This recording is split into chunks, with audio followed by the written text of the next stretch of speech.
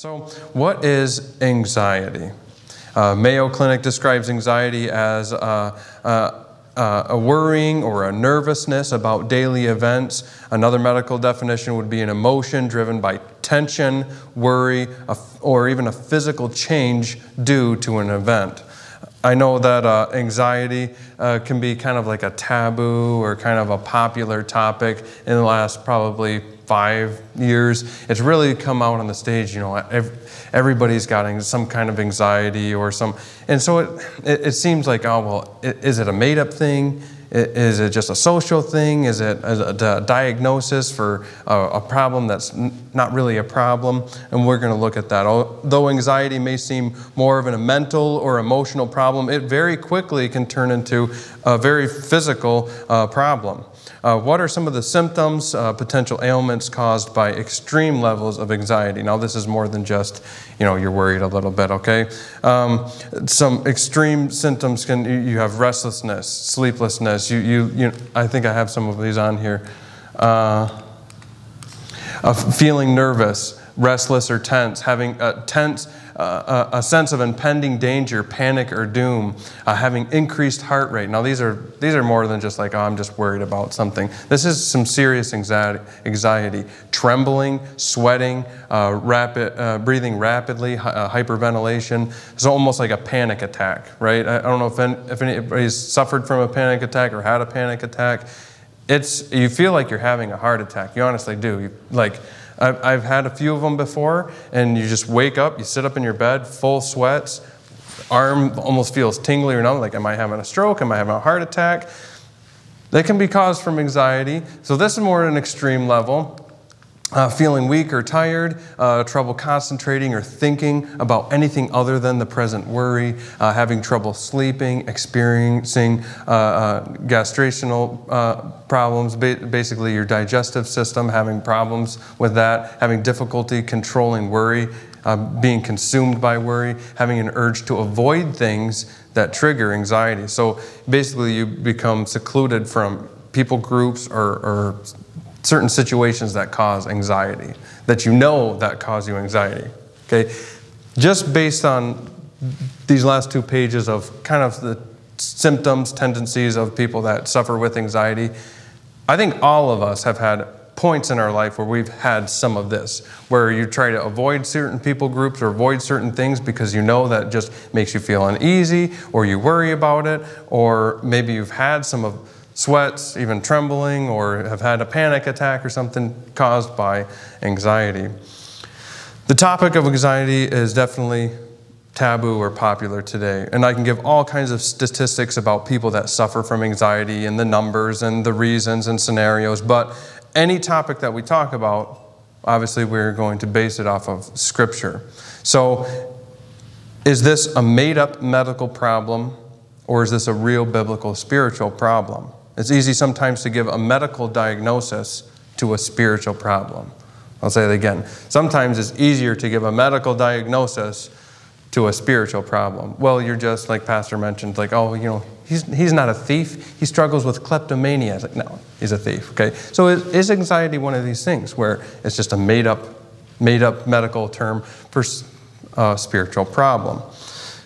So this problem, anxiety, is it just made up social problem, or is it a real biblical problem? So we're going to look at a few passages of Scripture that talk about this, okay? And we're going to keep this definition in mind. Anxiety being a tension, a worrying or nervousness about daily events, or an emotion that's driven by tension, worry, or physical change due to an event. So we're going to go to a few of these passages. Let's go to Deuteronomy 31 first. Deuteronomy 31.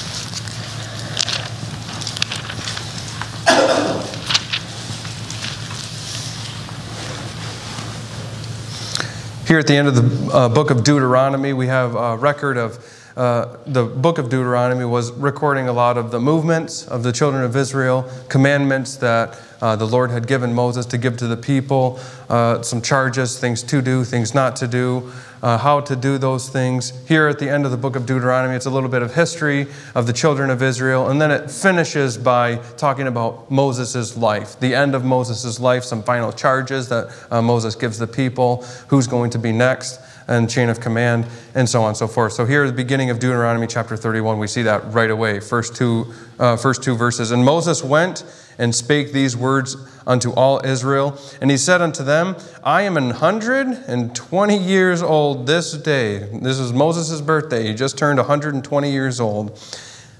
Let's continue on. I can no more go out and come in. Also the Lord hath said unto me, thou shalt not go over this Jordan. It's Moses' birthday party, but it's also his retirement party. This is going to cause some unrest, some worry, some anxiety in the whole children of Israel. Moses, who was the prophet of God, who delivered Israel from Pharaoh, who led them through the wilderness. He wrought many miracles by the hand of God. He delivered them the law, the Pentateuch, the first 5 books of the Bible. He's celebrating his 120th birthday, but he also announces his retirement. Moses had done everything the Lord had commanded him to do up until this point, and he realized that his days of being the leader, his days of being, the go-to guy, the one that was giving the direction from the Lord, those days are over. Moses was more than just a great leader. To the children of Israel, Moses was a God-sent Savior to the people, their shepherd, and their direct access to God. Nobody else had direct access to God like Moses had. And Moses was, if we look at Scripture, Moses had an extremely unique relationship with God. Moses is the only person, as far as I know, that had God himself come down and bury his body. And then we see later in Scripture that the archangel and Satan fought over the body of Moses. Why? I don't know. Figure it out yourself. I couldn't figure out exactly why, but there's something very special about Moses. So Moses isn't just another guy that was leading them. Moses was very special. But here, in the beginning of this chapter, we see that Moses has come to the end of his journey on his 120th birthday. I'm sure as Moses began to relay this message to the people that he was basically putting in his 2 weeks, the children of Israel began to have this tension, this worry, this nervousness about this event. Okay, so they begin to have some anxiety. Now, is this a legitimate reason for anxiety? Absolutely. This is 100%. If you or I were in the same position, there would be 100% legitimate worry or concern. Okay? Anxiety, more often than not, stems from legitimate concerns. It's not just, you're basically, listening to all the outside world and you're just piling on a bunch of worry, which that can increase anxiety. But many times, the anxiety that we experience comes from legitimate reasons to have anxiety. Okay? Questions about leadership, the future, provision, these are all legitimate concerns. But Deuteronomy 31, verse number 6, we see that Moses gives a charge to the children of Israel. Deuteronomy 31:6. Be strong and of good courage, fear not, nor be afraid of them, for the Lord thy God, he it is that doth go with thee. He will not fail thee, nor forsake thee. Moses knew and understood that there was going to be some anxiety about the future moving forward. Who the next leader was going to be, where they were going, right? And he addresses this fear immediately in this charge. Very shortly after he announces, hey, I'm going to be gone, I'm stepping down. He ensures them and he addresses this problem. I don't know, maybe he could sense or feel it right away as he makes this announcement that people start talking, what? Moses is dying? I thought he was going to, and you could just hear it.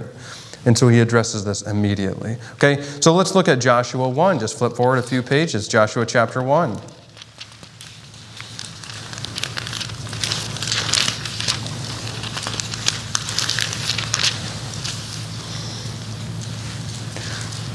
Joshua is the designated leader that is going to be leading the children of Israel. Thus begins the book of Joshua.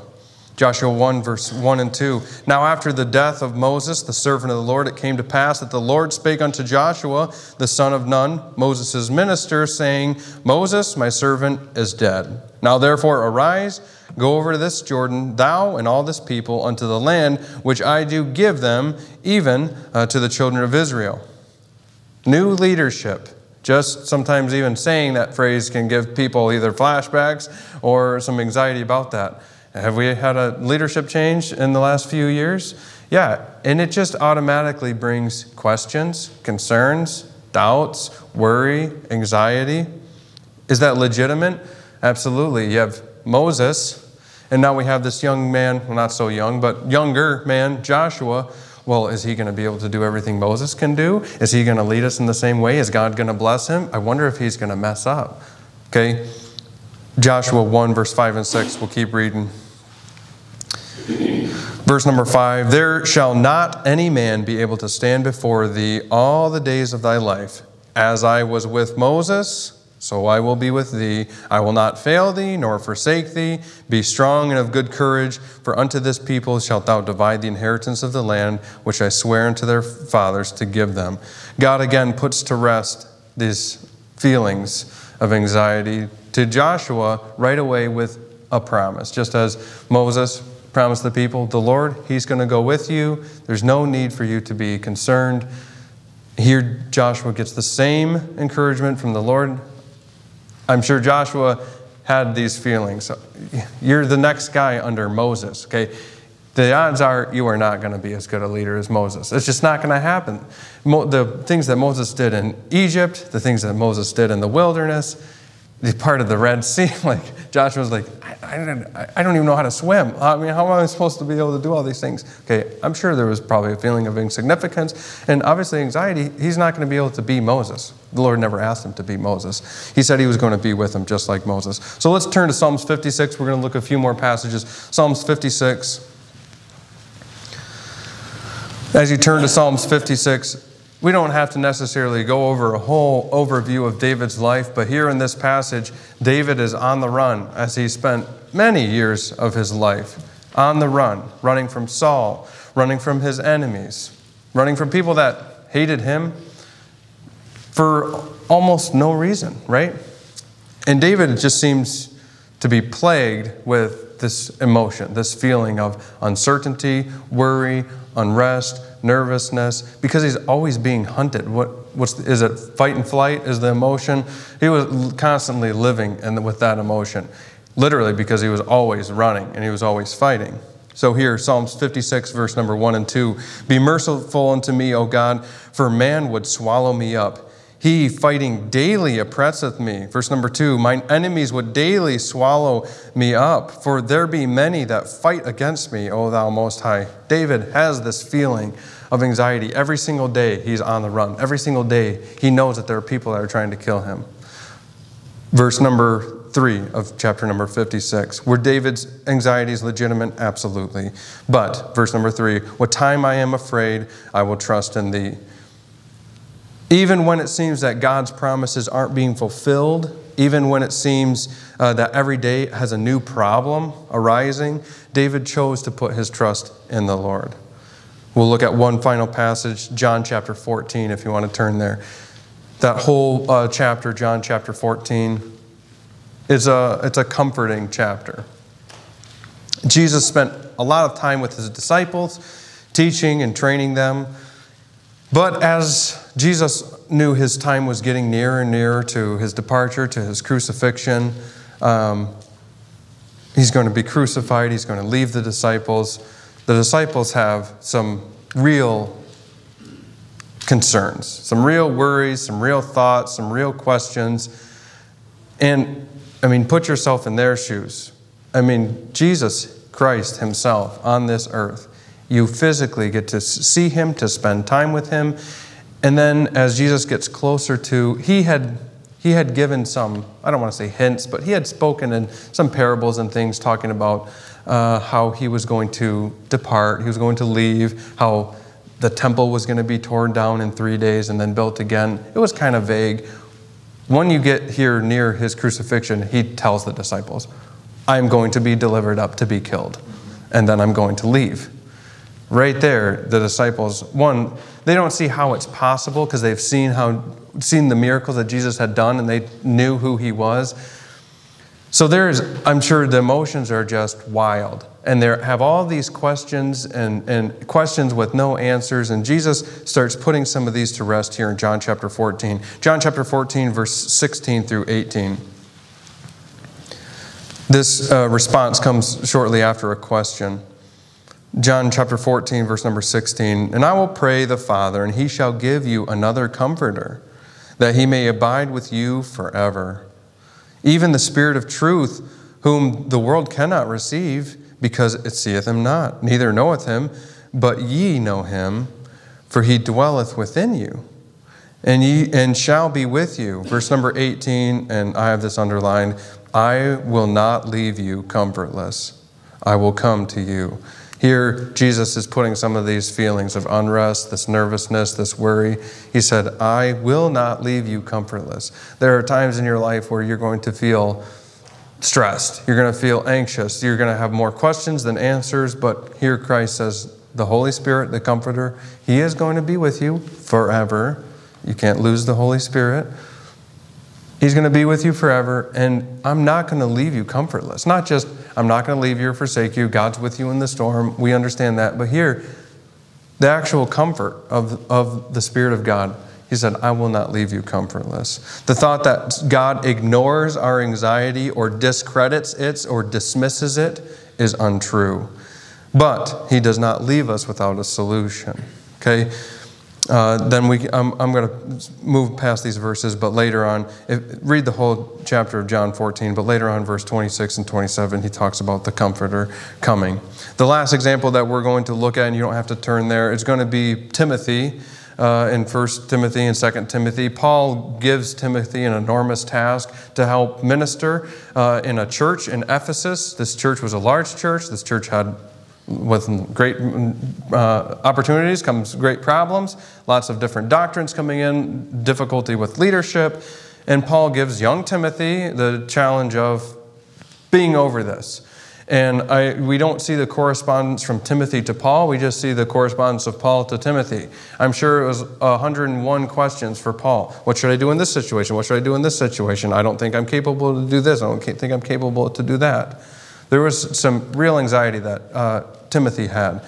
Paul puts that to rest, 2 Timothy 1, verse number 7, for God hath not given us the spirit of fear, but of power and of love and of sound mind. A few verses right before that, he ensures Timothy with, I know the faith that you have. It was in your grandmother, it was in your mother, and I know that it's in you.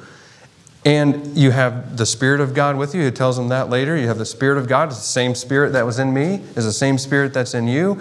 And it's not a spirit of fear. Timothy, I'm sure, felt some inadequacies. Okay, he wasn't the Apostle Paul. He couldn't be like the Apostle Paul, and he was in a situation where it was probably bigger than what he thought he could handle. And it was in his own strength. But Paul encourages him that God hadn't given him the spirit of fear, but of power, love, and a sound mind. So here's just a few examples in Scripture. A death of a leader, a new leader, doubts and fears due to circumstance, a testing of our faith, and unachievable goals.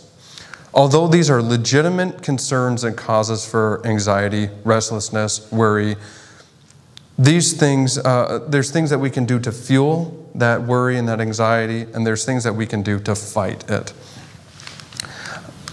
A little behind here. So what fuels anxiety? Simply fear. That is the number one fuel for anxiety, is fear. 1 John 4:8. There's no fear in love, but perfect love casteth out fear, because fear hath torment. That turmoil that you feel inside, that restlessness, that worry, that when you wake up and you're sweating, you feel like the world is caving in on you. What does that torment come from? It comes from fear. Fear torments the soul. Romans 8:15.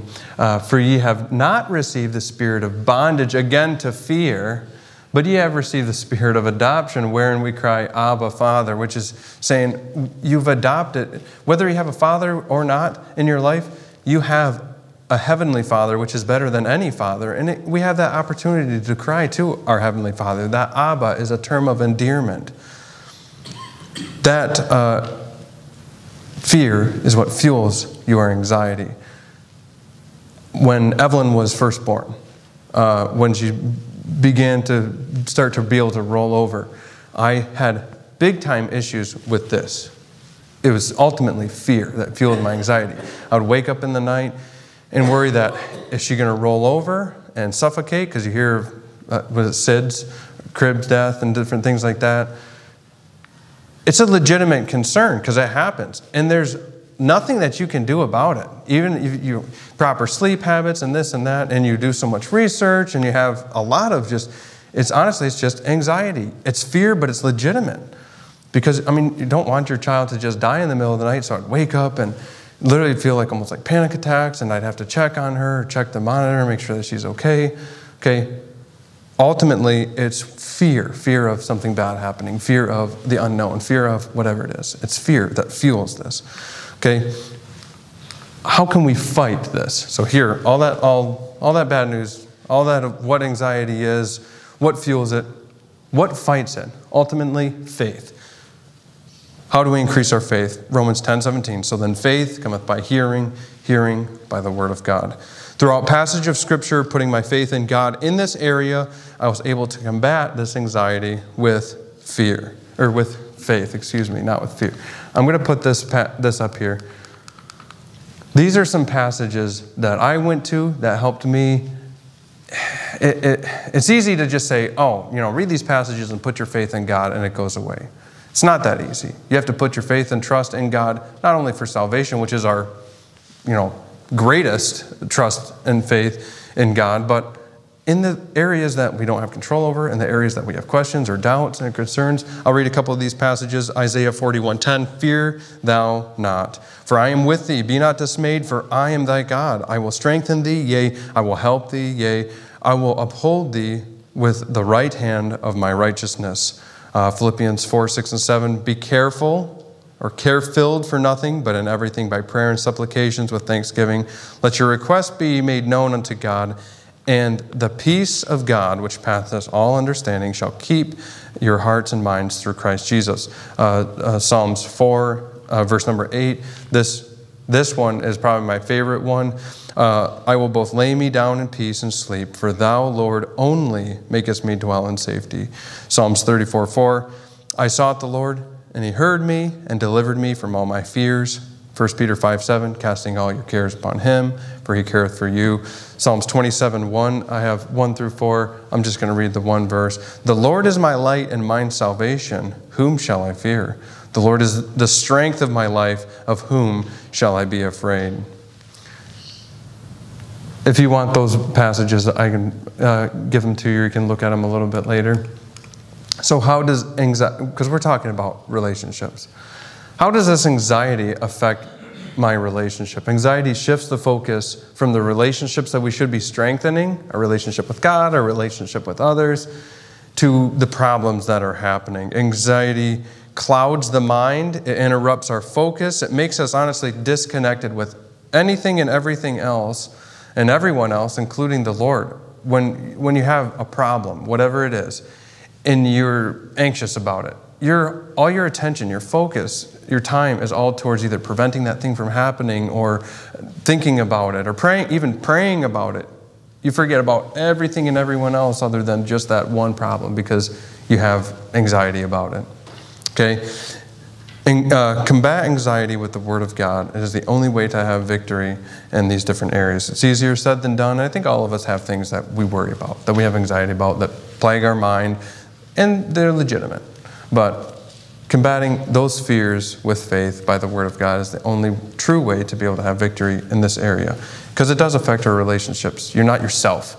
You just feel like I'm here, but I'm really not here because I'm mentally just thinking or worrying about something else. So I hope this was a help to you. This is a huge help to me.